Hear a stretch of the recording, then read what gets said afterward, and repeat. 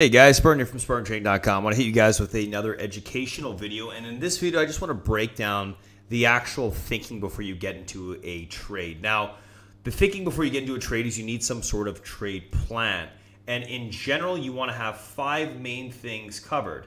So trading plan, you want to have basically understand the main conditions of the market, what's actually going on, and understand what you're looking at and how it relates to the market. 2, you need some sort of entry trigger, which is going to be what your actual setup is. Number 3, your stop loss, which is where you're actually be placing your stop, the targets on that trade, and risk. Now, in general, you want a 3-to-1 risk-reward ratio, in my opinion. If you're getting into a normal trade, if you're getting into a scalp, of course, you could have a little bit lower risk-reward. It could be a 1-to-1 or a 2-to-1 if you have a very high probability of it working. But in general, on a normal trade, you probably want to have 3-to-1. So in this case, let's take a look at the main conditions here. Let's kind of just walk through the process. So let's say I wanted to go long this stock, and this is ILMN right here. I want to go long ILMN, and I want to make sure I'm taking it on my setup, which is going to be a range break to the upside. So this 148.72. If that level breaks, we got room essentially to around 163.15 on the upside. Now, if I'm going to be using my EMAs as a stop loss area, which you definitely can, and that's what I typically will do, I'm going to be risking all the way, let's say, to 139.16. So I'm risking 139.16 to make my 162.24 on the upside, and let's say we're taking the breakout at 148, for instance.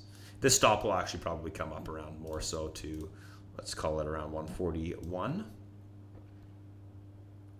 Oh, there we go. We'll leave it around there. 141.86 essentially. So in this case, I have a 14 points to the upside, about 6 to the downside, which, let's call it a 2.5 risk reward, which is, I think, decent. Given this chart's got quite a bit more room if it does get past the first resistance already to 162.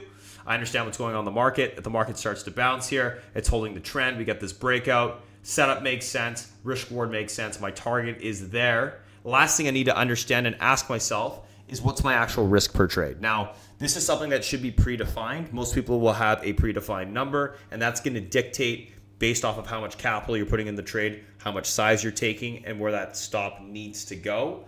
If we're doing it, kind of backwards, I want to risk, let's say in this instance, let's call it easy, 6 points to the downside. And I want to risk $100, or so I want to risk $600 per trade. I could only take 100 shares of this.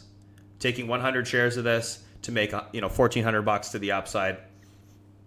Solid trade. You could also move the stops up, of course, once it does start working. So whenever you get into a trade, guys, you need to cover these 5 main components. This is the way that you should be thinking. What are the conditions of the market? What's my entry setup? In this case, range break to the upside. Where's my stop, which we know where it is? Where's my target, which we know where that is? And then what's my actual dollar risk per trade, so I can make sure that the sizing makes sense. Now, this is something that I do cover extensively, guys, that I do help traders actually figure out for themselves in the chat room. You guys can come join us. Go to SpartanTrading.com. You can sign up there. If you guys follow me on Twitter, at Spartan Trading, hit me up. I'll give you a 4 free-day trial, or you can click the link in this bio. Thanks for watching, my friends. Talk to you later, and I will see you in the room.